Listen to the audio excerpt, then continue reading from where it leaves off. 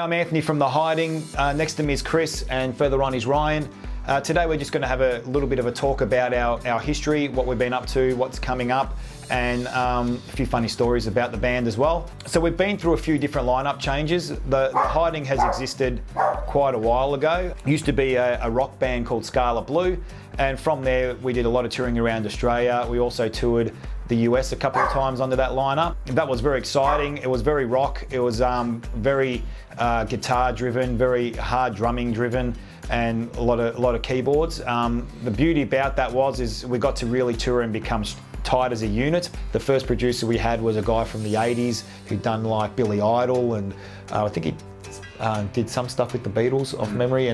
But you know, that created a sound that was consistent to a rock act of that genre. And then when we got Jimi Maroudas on board, and he really reinvented us to a current contemporary sound that was more true to us, and we actually wrote better that way. Yeah, we did a lot on songwriting. Yeah. Like a lot of lectures with Pat Patterson, and so we focused in a lot on telling more of a story as opposed to being more of an instrumental rock. Yeah. Vocals on top kind of came laid the other way. Yeah, because it used to be like heavy riffs. Yeah, with lyrics come second a bit. Came second, and now it's the lyric first. We had some good lyrics. Yeah, yeah. Good lyrics. People still like the lyrics. They're a bit cheesy and a bit wrong, but it was fun.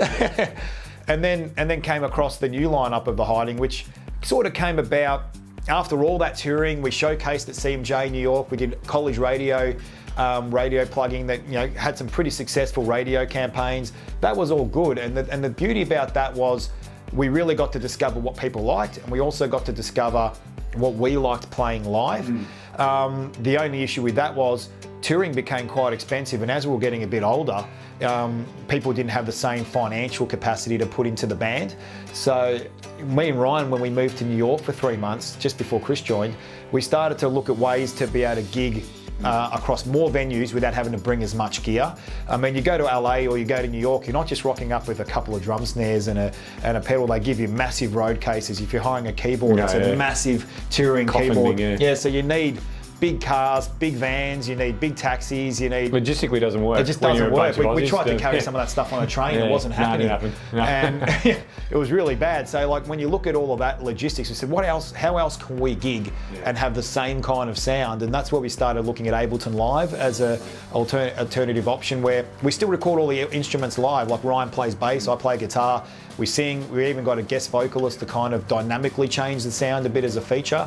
Got Chris on keys, and what that's done is it's elevated the option of gigging at more venues without having to make sure everyone's available. And Chris has been pretty big at bringing that influence into the stage. Do you want to add anything to that?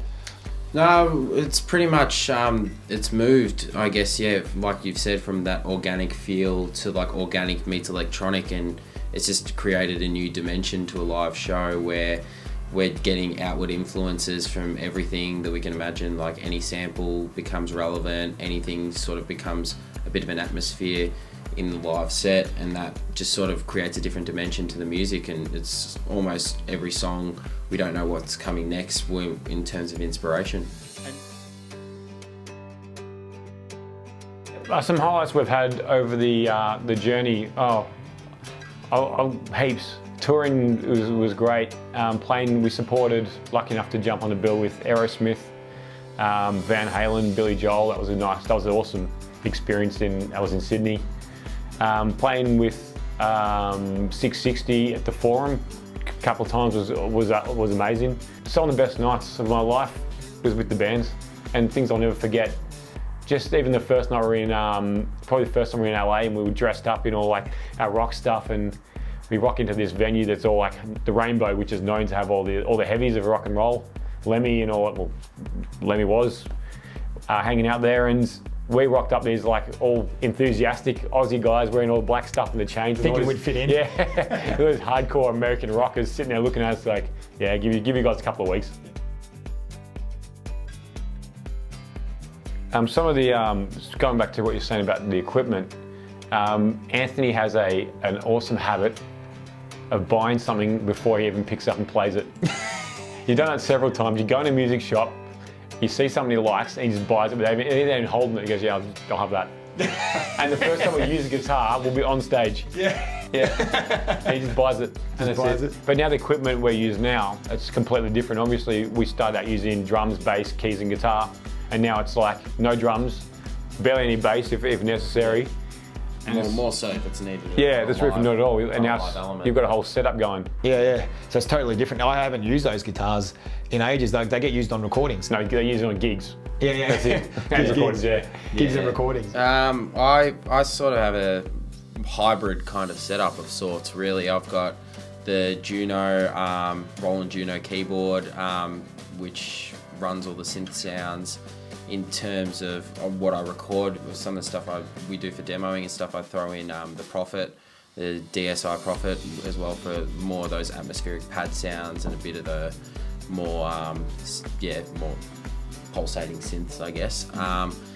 As well as that, I do a bit of electronic drumming as well. So I've got the SPD SX drum pad, which has got samples and it's got even certain percussive sounds that we use for some covers and for some of the live set, as well as that, vocals, I guess, just the mic as well. But yeah, it's a matter of just balancing them on a live set. Sometimes I'm playing the keys and then I jump straight to the pad, and then got to do almost two at once. In like the intro song that we've been doing of late, it's doing two at once, which is sort of multitasking at its best, I guess. I've always been pretty Fender driven. I like my Fender bass, I like the traditional stuff. So yeah, just a P bass and a, one I picked up in LA, it is a deluxe precision.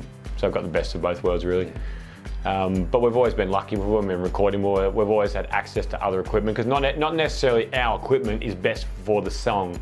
So you have to outsource the right sounds. So if the drum might not have the right snare, so we might have to hire the snare in what's best for the song. Yeah, to get the best out of the track. That's right. You might not want that Strat, so you might use a Tally. So yeah.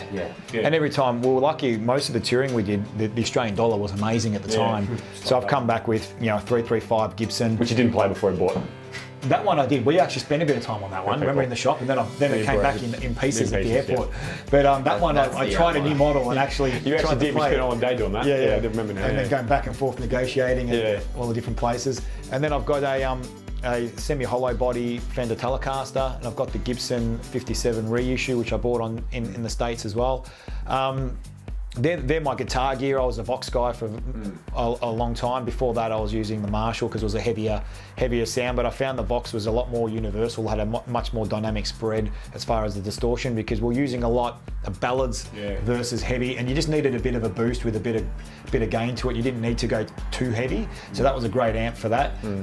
As far as the gear now, I'm using an Ableton Live setup with a push, a Motu that allows me to have 8 or 9 channels sort of out, so you can mix the bass live, you can mix the drum live, the synth, the guitars and backing vocals, and just the odd sample. That's all getting put through the computer and coming out of the Motu. My advice would be just really taking your time with like strategizing each release, make sure there's something behind it in terms of not so much financial backing, because some of the best releases out nowadays are done on a budget and done in a bedroom, and they become some of the biggest hits.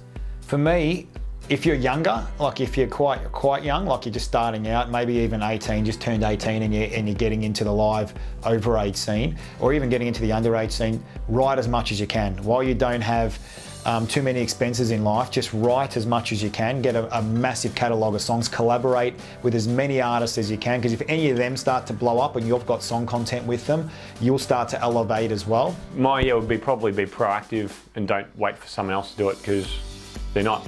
Yeah, you got to kind of, if you want to get a gig with a great band, find the great bands, research who their management is, research who the touring agent is, and contact every one of them, because you might have a manager, but they might just do one thing and give up. But when it's you and it's your project, it's up to you to make it happen, because no one's going to do it for you. So if you want to find us, you can catch us on YouTube or our website, which is thehidingmusic.com, Facebook, Spotify, SoundCloud. We're on all those avenues. And a live show. Look us up. We're on bands in town where we're playing, and please come see us and say hi.